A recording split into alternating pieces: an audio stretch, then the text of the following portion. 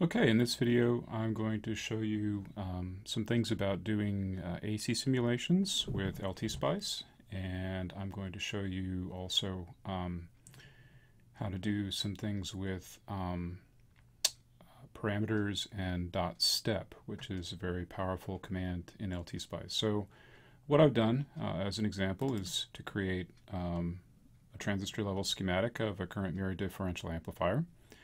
And I've made each of the transistors 36 microns wide by 1.8 microns long, like you're doing in MP3 with your folded cascode differential amplifier. And I've also created a symbol to go along with this, which I actually did by taking the op-amp Rails symbol within the course circuit symbol set, and I basically added another line to represent the bias input. In order to actually make that work, I had to do a couple of things. I basically copied it into my project directory. I drew the extra line, and I added the pin for VB. I also had to rename these ports to match the net names that I had in my schematic, but I also had to go up to edit attributes, and I had to get rid of all of the stuff that had been filled in here in the circuit symbol library. So I think there was an X in here, and then value for like value or something like that. So I had to delete those and call the file by the same name as my circuit schematic in order to make that work. So you should be able to do that too if you wanted to take advantage of that symbol rather than having to draw your own. And then what I did was I created a test harness for simulating the unity gain follower, which is right here. So I've got my current mirror differential amplifier symbol here, and I've made a unity gain follower connection, and I've put a 2 picofarad load capacitor to ground on the output. And then I've got my bias circuit here, which is fairly simple. I basically have taken an NMOS transistor that's 36 microns wide by 1.8 microns long. I made a diode connection around it. I'm forcing a bias current into it. And this diode connected transistor and the bias transistor inside the circuit symbol basically, or inside the circuit, form a current mirror. And so my biasing arrangement is just a simple current mirror, so I can drive a current level in here and bias the amplifier with that current level rather than putting a voltage in. So if I flip back over here, you can see I'm currently biasing with 100 nanoamps. I've got my 5-volt power supply between VDD and ground. And I've got my .include emgr3426.sub, and I'm doing an AC analysis. Okay, so I want to explain a few things about AC analyses. So before LTspice can do an AC analysis, what it first does is a DC operating point calculation. And so with all of the AC waveforms signal sources set to 0, it basically tries to find all the voltages and the currents in the circuit consistent with KCL and the device models that it has. And so once it finds all of the operating voltages and currents, it linearizes the circuit, and that is the basis of the AC analysis. So an AC analysis is an analysis on a linearized circuit about the DC operating point. All of the nonlinearities in the transistor models, all of the power supply rail considerations, all of the small signal versus large signal considerations are completely absent in AC simulations. And so what we can do in an AC simulation is take advantage of that fact and use whatever AC input amplitude we would like. So my input voltage source here, I've got a DC value of 2.5, which is going to be my sort of baseline input level. But then my AC amplitude is basically 1 volt with 0 phase. And that's a very convenient number to pick for an AC analysis, because if I'm interested in what is the gain of the circuit, I don't have to worry about dividing out the input amplitude because the output amplitude is divided by 1 if I choose 1 volt in 0 phase. And so the output, if I click on the output node after doing my analysis, the Bode plot that I get is the transfer function. So that's one thing.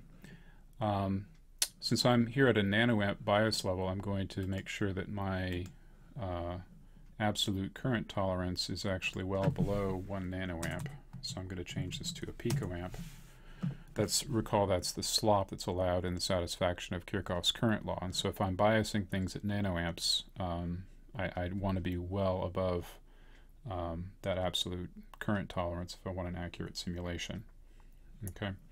So when I do an AC simulation, I get to pick how I want to specify the frequencies that are going to be applied to the circuit. I usually pick decade, so this allows me to specify the number of points per decade, and it's a logarithmic sweep, and you get to specify a starting frequency and an ending frequency. So I've picked here 1 millihertz and 1 terahertz, which are probably a little wider than I need, but that's what I've picked.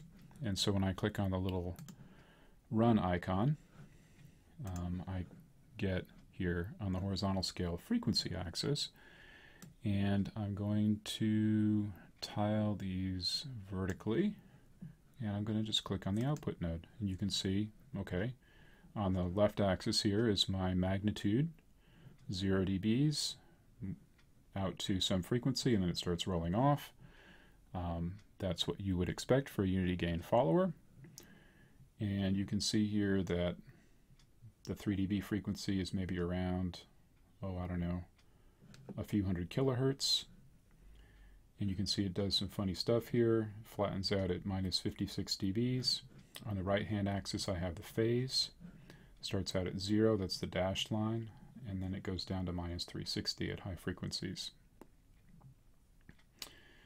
which is the same as 0 if you think about it, right? So it's does some funny stuff in this region here, but then it gets back to being in phase, and that probably represents some coupling, direct coupling capacitively at high frequency. So if I go back here to the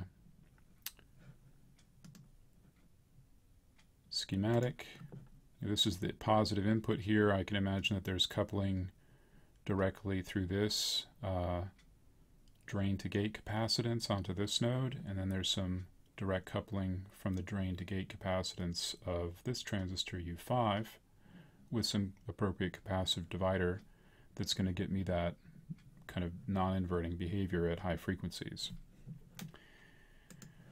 So one other thing I wanted to show you, since you're going to have to find a bias level that gives you a certain unity gain bandwidth, is that I can go over to this bias current source and I can specify it in terms of a parameter rather than as a value. So I can put in curly braces a parameter named iBias, and then I can create a spice directive here, which is .param iBias equals 100 nano, and I can put that here in my schematic, and I can repeat the simulation, and it basically does the same exact thing because I haven't changed this parameter value. If I change the parameter value to some other value like 10 nanoamps and rerun the simulation, it moves to the frequency response moves to the left. So my 3 dB frequency here is maybe around, I don't know, 100 kilohertz. And so that's interesting, but you may wonder why I don't just put in the value here. Well, one thing I can do with a parameter is to put in a .step param iBias list, and I can list values. So I could say 1 nano, 10 nano, 100 nano, 1 micro, 10 micro, and I can click on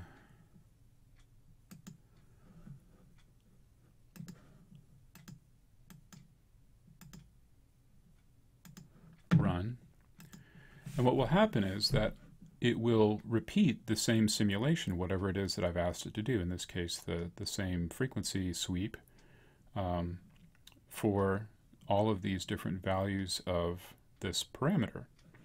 I can also specify either a linear sweep or a logarithmic sweep in this dot step analysis.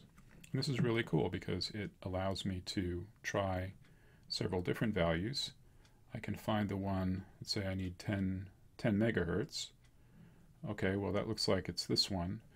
And I can just go through the list and say, well, this is the 1 nanoamp, 10 nanoamps, 100 nanoamps, 1 microamp. So that suggests that I need about 1 microamp to get on the order of 10 megahertz. And I could refine my list to do a finer sweep around that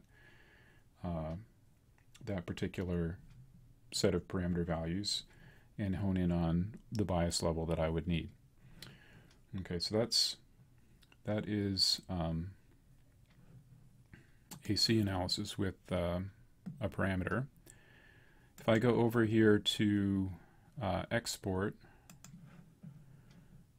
and I try to export the results of the simulation, what I'm going to get is frequency and the voltage V out in polar form of dB and degrees. So this would allow me to export my frequency response. I can also export these complex numbers, which is what the output voltage is in Cartesian form in terms of real and imaginary components of voltage. So that I can do if I want to analyze it somehow or plot it differently in MATLAB or whatever.